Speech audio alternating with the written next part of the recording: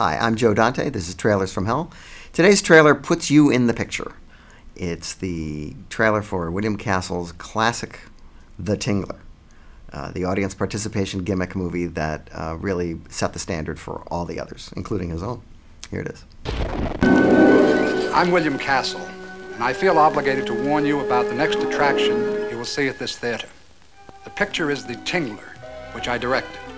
And for the first time in motion picture history, members of the audience, including you, will actually play a part in the picture. Here's Bill Castle doing his usual Alfred Hitchcock impression.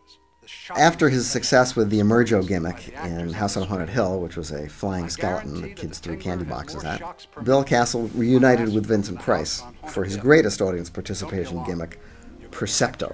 The idea here was that a number of seats in each theater were wired to small electric motors, which then would go off at given moments in total darkness as the Tingler gets loose in the theater, supposedly, abetted by shills who are planted in the audience to scream. Now, the fact that Castle could actually get the theater owners to comply with this scheme is pretty astonishing, because I have seen the showman's manual that was sent out, and the instructions for installing these motors and operating them from the booth are very complicated.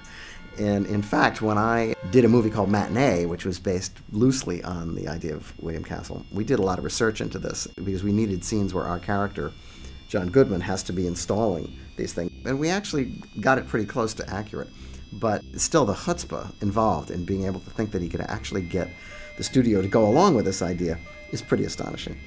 In what is surely one of the most preposterous plots ever conceived, Vincent Price discovers that fear causes a lobster-like creature that looks like something from Naked Lunch to grow in your vertebrae and kill you unless you scream.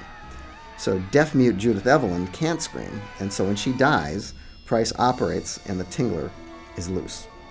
She dies from seeing red blood in her black and white bathroom, which is a pretty cool scene. Price excels at making ridiculous dialogue seem natural, and he's really at his most relaxed here. In fact, having met him, I'd say that this performance is as close to his real personality as any. He takes the first on-screen LSD trip. Unfortunately, Castle is no Roger Corman, and it's kind of silly.